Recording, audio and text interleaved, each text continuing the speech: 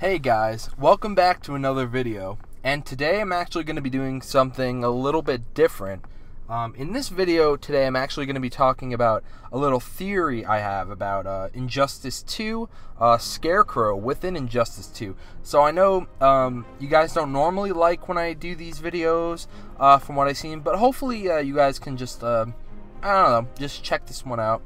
Moving on to the point is that since Scarecrow has been revealed, a lot of us were questioning how is he going to work within the game, and it was later revealed that Scarecrow looks the way he does, his scary face, his body looking kind of like a monster, his hook, basically all of that was revealed to just be an illusion. Scarecrow uses his fear gas to unleash this form of himself. Now, this has raised a big question since its reveal, is that, so if that's the case, if this is mostly just an illusion, if that's the case, then what actually is happening during the fights you have with Scarecrow? I actually think they're going to introduce an element of Scarecrow's fear gas that will actually explain why you're actually losing in a fight while you're basically being affected with fear gas. So, to provide some context to why I feel this way, back in Injustice 1, there was actually this really big plot point where Batman created this pill where basically a mere mortal or human could have the strength to fight characters like Superman and Doomsday, characters like that. Characters that a normal person wouldn't be able to fight. That's how they explained characters like Joker and Harley Quinn being able to beat the shit out of a character like Superman. And so basically, they went out of their way to make it plausible for the Joker to be able to beat the shit out of Superman in a fighting game. So, the reason that I say that I think Scarecrow's fear gas may have some new element to it is because they've done things like this in the past with other characters to try to explain how this character could actually fight another person within this game. So basically what I think is going to happen with the fear gas is that I think, now normally the fear gas just makes you see your worst fears. That's pretty much it. But I think what they're going to do in this game is that the fear gas is going to be poisonous. I don't think it's ever been poisonous before. I think it's just been an illusion before. But in this game, I think Scarecrow's fear gas will be extremely poisonous, as the longer you're inhaling the fear gas, the faster it starts to kill you. And so basically what I think is happening is that during the fight, the reason that you're losing health is that you're seeing your fears playing out, and then in the reality, the character is just dying completely from this poisonous fear gas. And I am predicting that they're probably going to go out of their way to present this poisonous fear gas. Now, the other theory I was thinking about that I don't think is true at all is that maybe this gas actually transforms Scarecrow into a monster. But you know what? I highly doubt that, because that seems extremely unplausible. The one thing that I could see that may support that theory is, you know, not to spoil it, but in Arkham Knight, there is a point where Batman extinguishes himself of all fear, and at the end of the game, Scarecrow's fear has no effect on Batman, because for mere moments, Batman has no fears of any kind. And I thought that was the coolest thing I probably have ever seen. Batman, like, think about all the things you could be scared about. Dying, the end of the world, someone you know dying, you know, I don't know, just think about anything you could be afraid of. Batman had zero fears in a single moment of his life. Like, on a chemical level. Like, that is incredible. So, if Batman has very few fears, then how will Scarecrow's fear toxin work on a character like him? Or some other characters? Like, for instance, I don't think Joker is afraid of very much. The only thing he's afraid of is Batman. But, I mean, besides Batman, I don't know what else Joker is actually afraid of.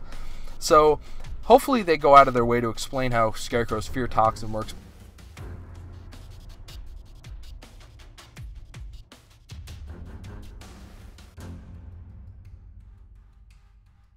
Joker is getting revealed soon. I'm happy that he's back, but he was in the first game, and he was on, like, the cover of the first game. I mean, this isn't, like, a big deal. You know, it wasn't really a big deal that he was even in the first game, honestly, in my opinion. And so I'm thinking, you know, why is this, like, the hypest character? He's the last character reveal. So why is he now the most hype character reveal? Because as far as I know, nobody's hyped for him at all. Everyone thinks, like, why he's just taking up a slot.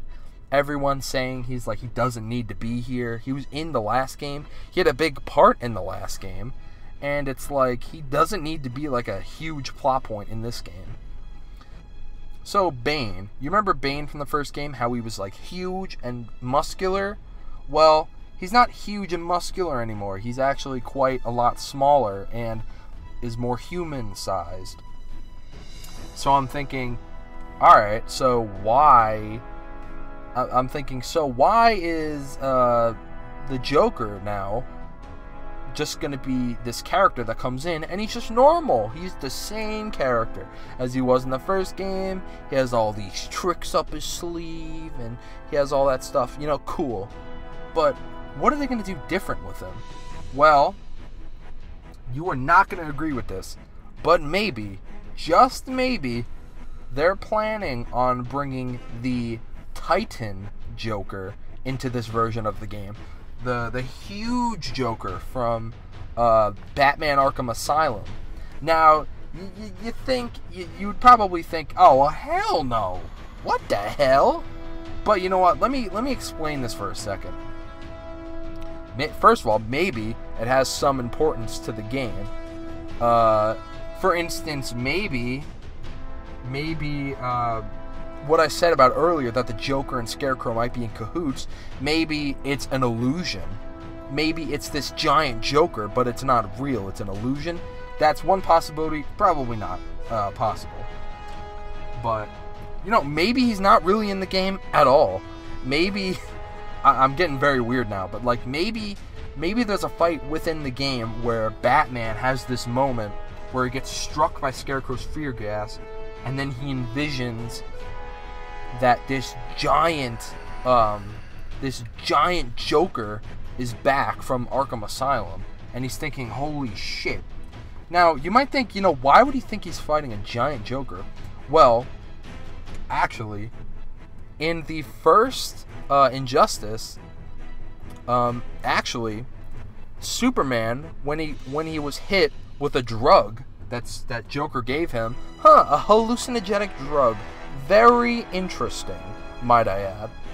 He gives it to Superman, and he thinks he's fighting Doomsday and kills Lois Lane. Basically, he thought Lois Lane was Doomsday. How does that happen? So do you think it's possible that during the main story, maybe during a fight with Scarecrow, he hits Batman and Harley Quinn maybe, and any character in the game, with fear gas, and it creates this illusion of this giant Joker, you know? And maybe that's how he'll appear in the game. And then later on in, like, the character slot, you can just play as him because, you know, maybe it's a Scarecrow thing, where you can play as Scarecrow, but then you can also play as Scarecrow who can summon this hallucinogenic giant Joker character, you know? Or maybe just the Joker himself, who knows?